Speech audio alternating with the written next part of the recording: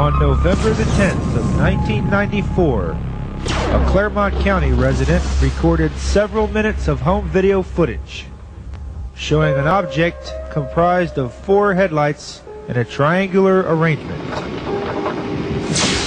Boy, you're bright now. The soundless object seems to demonstrate a rolling motion that would appear to place a conventional aircraft in an upside-down inverted pitch at the conclusion of the maneuver. The videotape and the claim was thoroughly investigated, and others in the same area also told of similar occurrences in the weeks before and after the recording was made.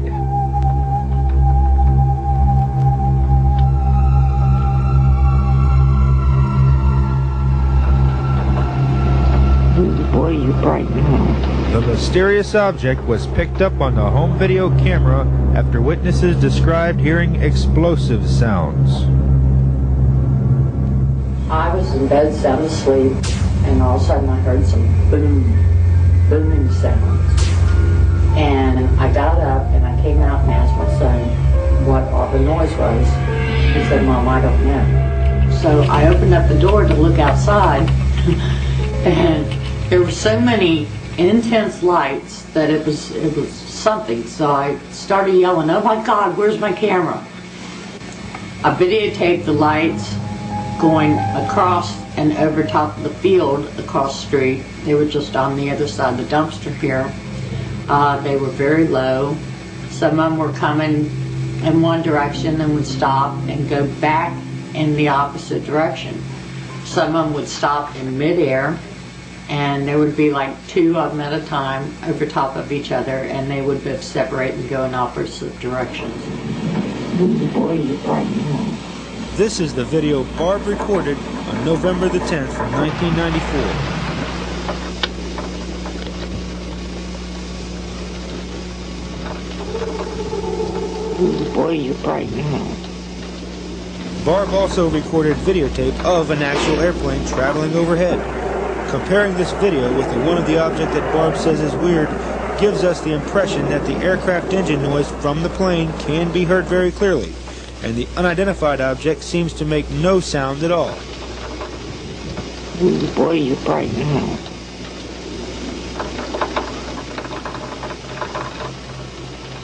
November 10th was a strange night in Owensville. Along with Barb and her videotape, there were quite a few others who told of eerie glowing lights that zipped about on that rainy night. Some did not want to appear on camera. One resident, Larry Moore, says he does not know Barb and has no knowledge of her videotape, but he saw something that he could not identify. Okay, what I seen was a light coming through the trees, and it was coming at a pretty rapid speed, between 50 and 60 miles an hour. And the light was unusual to be as low as it was. It was kind of eerie looking, you know, just seeing it like that. But you know it wasn't a plane that low or something that low like that. It's something I've never seen before. But when it came so fast like that, it just suddenly stopped. And it was about like 30 foot up above the trees. And it was just a big bright light, like it had some kind of a glow to it. But I couldn't figure out what it was. As I was standing there watching the lights, all of a sudden I noticed that there was a sheriff right there in the front of my house. Sheriff. Oh boy, he's speeding up now. Did you see him? You saw it right here. Listen to him.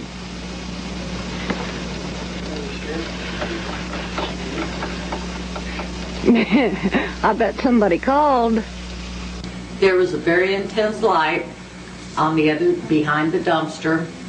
The sheriff must have noticed it because at that time he sped up very noticeably in his car. I followed him as far as I could with the video camera over to the church where he sat and watched the lights also. There goes the sheriff. After sitting here for a few minutes.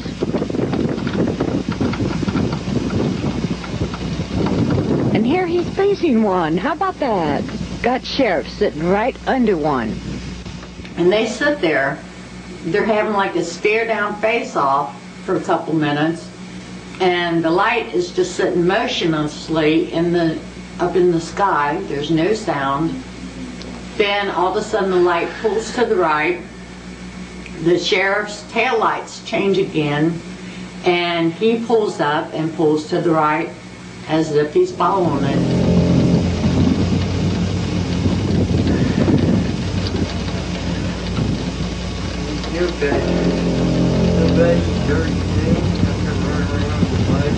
What happened that night? An attempt was made to locate the officer who was on the video. Sheriff's gonna follow him. Yep. Ooh, there he goes, chasing him. But our efforts were futile. We spoke with Lieutenant Wilson of the Clermont County Sheriff's Department, who said he checked into it, and he told us that he had no information and no reports were made. Lights in the night sky don't impress me, he said, and that our job is protecting people. As long as one of these bad boys don't hurt anyone, it's not our concern. When asked to make an on-camera comment about the videotape, Clermont County Sheriff John Van Camp abruptly stepped in and curtly said, "Go find someplace else to film."